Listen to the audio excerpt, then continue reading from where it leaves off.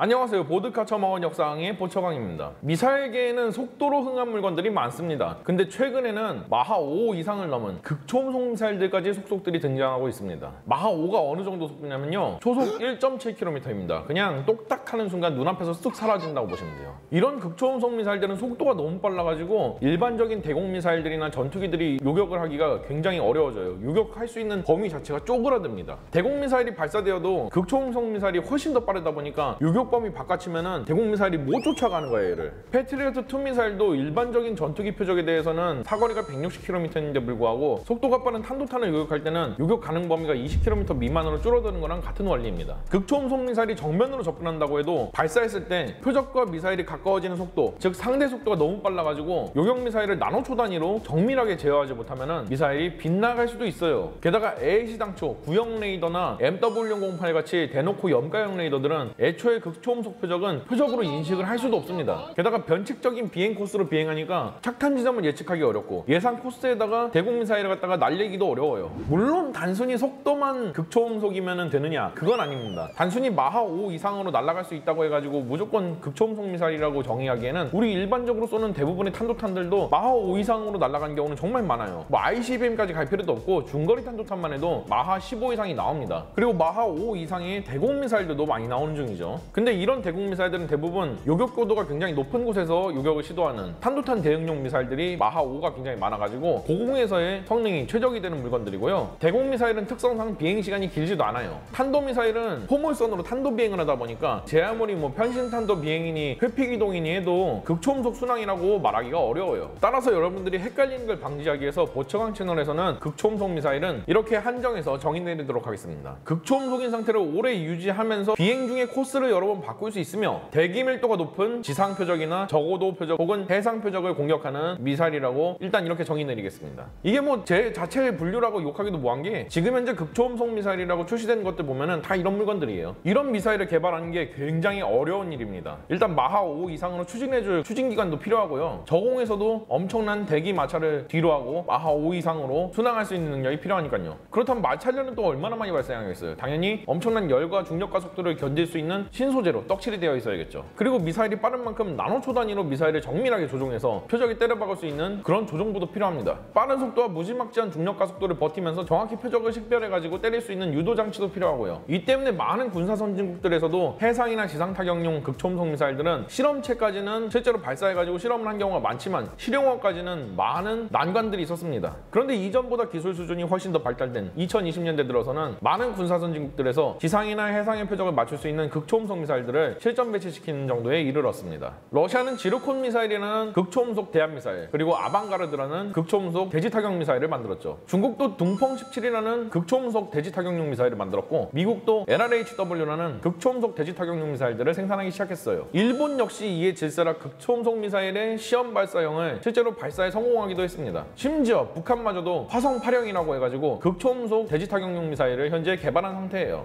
이렇게 매일매일이 강등전의 연속이라 가지고 뒤처지면은 그대로 랭크가 떡락하는 동북아시아의 흉악한 안보 환경상 한국 역시 극초음속 미사일 개발에 착수했죠. 일단 한국형 극초음속 미사일에 대해서 분석하기 전에 극초음속 미사일의 분류에 대해서 잠깐 짚고 넘어갑시다. 첫 번째는 HGV가 있습니다. 하이퍼소닉 글라이드 비클이라고 해가지고 직역하자면은 극초음속 활공체예요. 기본적으로 극초음속을 내기가 쉬운 탄도미사일로 일단 비행체를 발사해가지고 대기권 재진입 시에도 극초음속을 유지할 수 있게끔 하고 순항 비행을 하는 겁니다. 자체적인 비행체의 동력은 거의 없지만 우주 공간에서 내리꽂는 운동 에너지에 거의 의존한 상태로 극초음속 상태를 유지하면서 글라이더처럼 활공 비행하면서 표적을 때리는 방식이죠. 다양한 코스로 순항 비행을 할 수 있는 탄두만 개발하면 돼가지고 상당히 쉬운 방식의 극초음속 미사일 개발 방식입니다. 단 이거는 비교적 쉽다는 거예요. 기존 탄도탄이랑 비교하면은 대진입 기술 수준이 소유주 우주선이랑 우주왕복선 정도의 엄청난 격차가 벌어집니다. 그러니까 이거 어려운 건 매한가지라는 거예요. 대표적인 미사일로는 러시아의 아방가르드, 중국의 DF-17, 북한제의 화성 8형이 있습니다. 북한 이거 대체 어떻게 했노? 두 번째로는 HCM이 있습니다. 하이퍼소닉 크루즈 미사일의 약자인데 직역하자면은 극초음속 순항 미사일입니다. 일반적인 순항 미사일들처럼 대기권 안쪽에서 다양한 코스로 비행하면서 적진으로 침투하는 그런 미사일입니다. HGV에 비해서 훨씬 더 저고도에서 비행을 하니까 당연히 요격 난이도가 훨씬 더 어렵습니다. 게다가 HGV 같은 경우에는 탄도미사일 발사체가 어쨌든 우주 공간으로 한번 진출하니까 BMD 방어용 레이더들 있잖아요. 이런 레이더들의 1차적인 탐지는 가능해서 중간 단계에서 글라이더 글라이더 탄두를 갖다가 분리하기 전에 요격을 시도해볼 수도 있어요. 그러나 HCM 같은 경우에는 애시당초 HGV에 비해서 저고도로 날아오기 때문에 레이더가 훨씬 더 늦게 탐지할 수밖에 없습니다. 왜냐하면 해면 곡률 문제로 인해 가지고, 즉 수평선 문제로 인해 가지고 미사일이 훨씬 더 저고도에서 날고 있으면은 그만큼 늦게 탐지할 수밖에 없게 되니까요. 게다가 순항 미사일이다 보니까 예상 착탄 지점이 예측이 안 돼요. 대신 개발 난이도가 HGV에 비해서는 압도적으로 어렵습니다. 일단 발사 과정을 보면은 처음에 고체 로켓 부스터가 쭉 작동해가지고 스크램제트 엔진이 작동할 수 있는 마하 4까지 가속을 시켜줍니다. 그리고 고체 로켓 부스터는 분리하고 마하 4 이상에서 작동할 수 있는 스크램제트가 작동하면서 이 미사일을 극초음속으로 가속시켜주는 거죠. 이 스크램제트 엔진은 자체 개발도 어려울 뿐더러 스크램제트 엔진이 공기 흡입구로 흡입되는 공기 유량 자체에 엄청나게 민감한 엔진이라 가지고 훨씬 더 세심한 조종 기술이 필요해요. 게다가 부스터가 엄청나게 클 수밖에 없겠죠. 그럼 부스터를 줄이고 좀 더 미사일의 성능을 향상시키고 범용성을 높이려면은 스크램제트 엔진 모드랑 램제트 엔진 모드 두 개로 작동하는 이중연소 램제트 엔진이 필요합니다. 그럼 로켓 모터 부스터가 마하 1.8까지만 가속해주면은 마하 1.8 내지 2에서는 램제트 엔진이 가동되고, 램제트 엔진으로 가동되다가 충분히 마하 4 이상으로 가속이 되었으면은 스크램제트 엔진 모드로 작동해서 극초음속을 내는 방식이죠. 여러분, 근데 한 개 엔진을 두 개 사이클로 작동할 수 있게 하는 기술이 얼마나 어려운 기술인데요. 그래서 현재 HCM으로 실전 배치된 거는 러시아제 지르콘 하나밖에 없습니다. 이거는 뭐 러시아가 대단해서 그런 게 아니라 1960년대에 많은 나라에서 스크램제트 엔진을 연구를 할 때 생각해보니까 그냥 탄도미사일로 쏘면 되잖아, 그럼 극초음속 아니야? 해가지고 다 스크램제트 엔진 연구를 때려쳤을 때 러시아는 스크램제트 엔진도 돈을 계속 들여가지고 지속적으로 연구를 했으니까 가능한 거죠. 자, 그럼 한국은 저 두 개 중 어떤 걸 개발하기로 했을까요? 놀랍게도 두 개 다 개발하기로 했습니다. 지금부터 말씀드리는 한국형 극초음속 미사일에 대한 사항들은 전부 다 저의 뇌피셜임을 밝히며 저는 어떠한 기밀 관련 사항도 접한 적이 없음을 밝힙니다. 따라서 포용탕은 사절하도록 하겠습니다. HCM 버전을 볼까요? 총 3단 추진체로 이루어져 있습니다. 본체는 웨이브라이더나 지르콘과 유사한 모양새입니다. 근데 이거는 시험체니까 앞으로 어떤 형태로 나올지는 미지수죠. 다른 HCM들이랑 달리 3단으로 구성되어 있는데 왜 그러냐면은 공중 실험 발사체였던 웨이브라이더는 B-52, 즉 엄청나게 큰 폭격기에서 발사가 돼가지고 실험이 되었습니다. 하지만 우리나라에 이런 공중 발사 플랫폼이 있나요? 끼케봐야 누렁 21, 즉 KF-21 전부인데 KF-21 같은 경우에는 문제가 뭐냐면은 B-52처럼 크지가 않아요. 이런 극초음속 미사일 같은 엄청 무거운 물건들은 달아주기 어렵다고요. 그래서 지상 발사나 해상 발사용으로 쓰려고 이렇게 부스터가 엄청나게 거대한 거죠. 1단 추진체는 당연히 로켓 모터로 초기 가속하면서 적정 속도와 고도를 잡아주는 과정을 거치게 됩니다. 이 과정에서 부스터는 자세 제어용 TVC를 이용해가지고 자세를 제어하고 부스터 분리 전까지 마하 1.8에서 2까지 가속을 시켜줍니다. 생긴 거는 차기 초음속 대함 미사일에서 사용했던 로켓 모터 부스터랑 비슷한데요. 그대로 전용한 건 아니고 직경과 추력이 굉장히 많이 늘어난 물건입니다. 사출 부스터가 점화를 끝내면 분리가 되고 당연히 메인 부스터가 점화되면서 스크램제트 엔진이 가동될 수 있는 최적의 고도와 최적의 속도를 향해서 돌진합니다. 이때 마하 4 이상으로 가속이 되며 목표 도달 고도는 18km 정도로 추정되고 있습니다. 그 다음에는 수평 비행으로 전환이 되고 메인 부스터는 분리, 그리고 이때부터 본격적으로 공기흡입을 시작하면서 스크램제트 엔진이 가동되는 거죠. 스크램제트 엔진의 도움으로 마하 5 이상으로 순항하게 되고 이상적인 환경 그리고 제대로 개발됐다는 가정하에 마하 6 이상으로 약 4분간 비행하게 됩니다. 미사일이 순수 스크램제트 엔진을 동원해가지고 날아갈 수 있는 거리는, 즉 동력 유지 순항 비행은 600km 정도 할 수 있고요. 초기 부스팅 과정과 추후에 관성으로 돌입하는 단계까지 거치면은 사거리는 800에서 1000km 정도로 추정하고 있습니다. 한국형 극초음속 미사일의 HGV 버전은 특성상 탄도 비행이 아니라 활공 비행을 해야 됩니다. 그래서 형체가 미국의 스페이스 셔틀이 초기에 기획했던 모양새랑 비슷합니다. 즉 주익은 없지만 동체 자체가 공기역학적으로 설계가 되어 있어가지고 극초음속으로 활공 비행을 할 수 있는 그런 설계를 가지고 있다는 거죠. 발사체는 현무 5 이후에 나올 한국형 중거리 탄도탄 발사체에 장비가 될 가능성이 높습니다. 긴 영상에 비해서 한국형 극초음속 발사체에 대해서는 짧게 분석을 할 수밖에 없어서 여러분께 굉장히 죄송하게 생각합니다. 하지만 제가 말씀드릴 수 있는 부분은 여기까지가 한계입니다.